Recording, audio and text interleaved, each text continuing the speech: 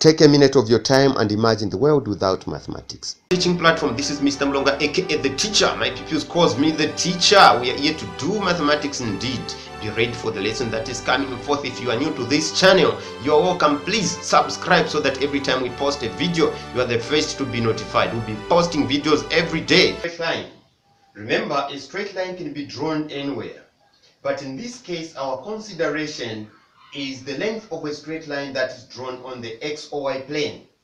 So if we have to do an illustration to that, it means the x or y plane, you have the y-axis, then you also have the x-axis. On this plane, you can draw a straight line. For example, you can have a point A there, which is x, y, x, y. You can also have a point B anywhere. So B also x, y.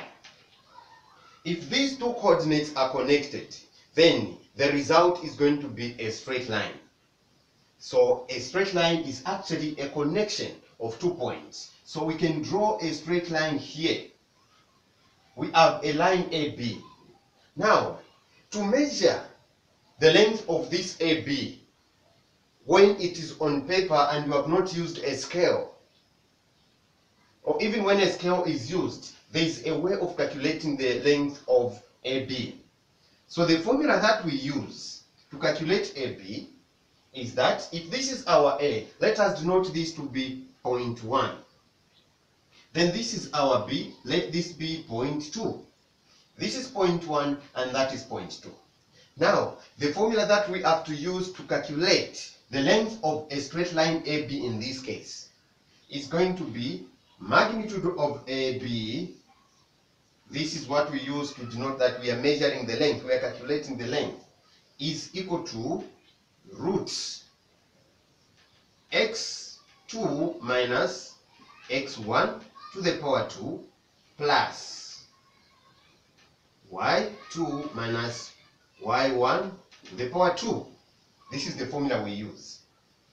So for these two coordinates that we have, I labeled this to be 0.1 and this to be 0.2, meaning that x2 is supposed to come from 0.2, which is that. So our x2 is going to be this value. Then x1 is supposed to come from 0.1, so x1 is going to be the value in place of that x. y2 is supposed to come from 0.2, so the value of y2 should be there. y1 is supposed to come from 0.1, then y1 is going to be the value in that position. So we have two questions here, where we have find the length of a straight line joining P and also Q. So we have P and Q. P is the first to be mentioned, then Q is the second. So we are going to consider this to be 0.1 and this to be 0.2. Just like I explained on this one, we can now do a substitution. So to do that, for A, P, Q, the magnitude of PQ is going to be equal to, we are just substituting into that formula. Our x2 is supposed to come from point Q, because we have considered this one to be point Q. Hence, x2 is going to come from there. So we open the brackets. What is the value of x in this coordinate? The value of x is actually 8, because this is x, y. So we write 8 minus.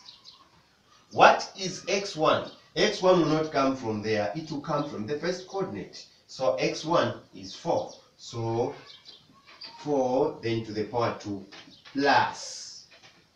We have reached this stage. y2 minus y1. y2 is supposed to come from point 2. So our y2 is going to come from there. Hence, y in this coordinate is 4. So we have a 4 in that position. Minus y1. y1 is going to come from this coordinate now. So our y1 in this case is this 1. So minus 1. Like that to the power 2. Then from here,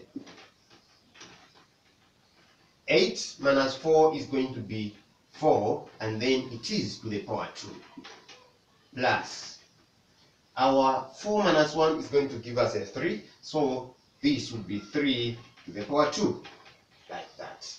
When that is done, we can now square 4 times 4 is going to be 16, plus 3 times 3 is going to be a 9. Please, this does not mean 4 times 2. It's 4 times 4. This is not 3 times 2. This is 3 times 3. Then from there we have 16 plus 9 is going to be 25. The square root of 25 can be a positive or negative number. However, what we are talking about is length. There is no negative length. So we'll ignore the negative and the positive, but we'll pick on the positive number. So the square root of 25 is actually 5. In a situation where they have not put the units, we just say units, like that. So this is the answer. That is how we calculate length of a straight line. And in this case, we have considered the length of a line that is connecting 2 points, point P1 and point Q2. Okay, so we also have another question, that is question B.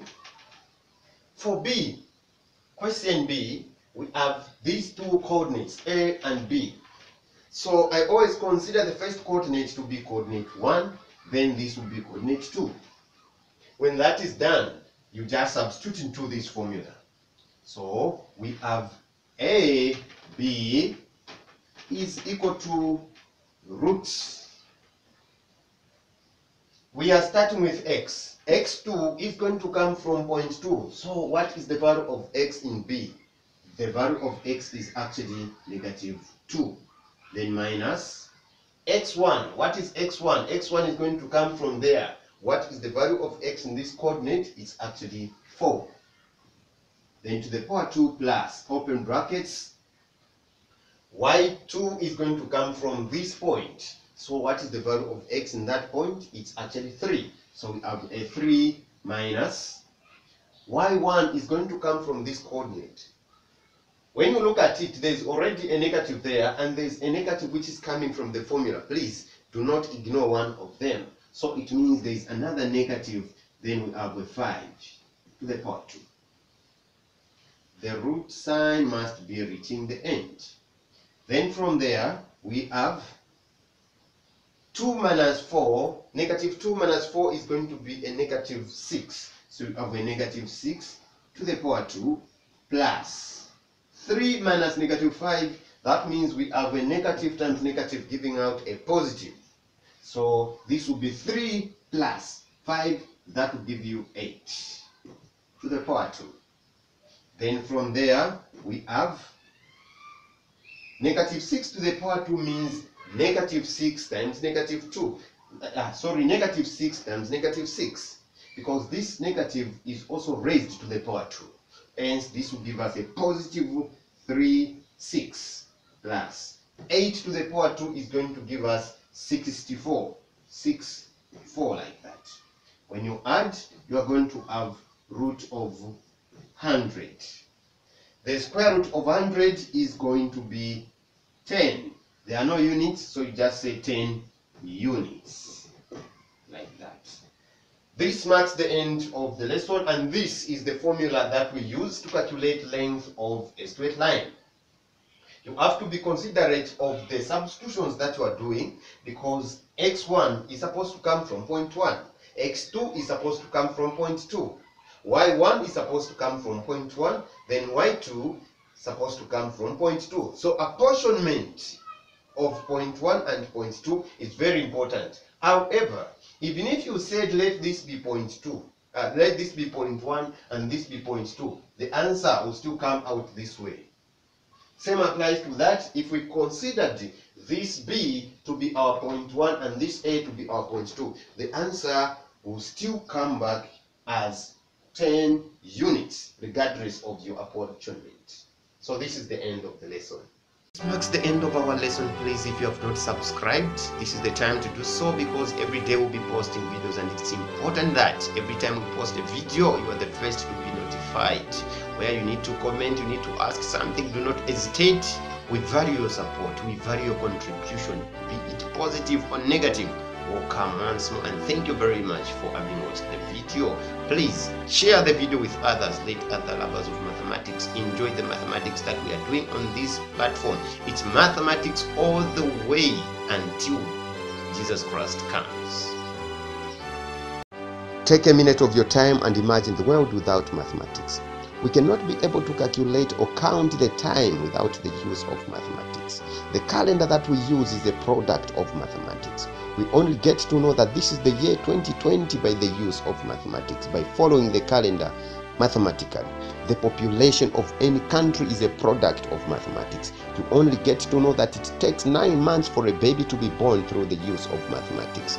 In the medical field, temperature is calculated using mathematics. In the business world, profit and loss is only appreciated by the use of mathematics. A bricklayer uses mathematics to calculate the number of bricks needed for that construction. A carpenter uses mathematics to calculate the gradient of the roof before the roof is put up.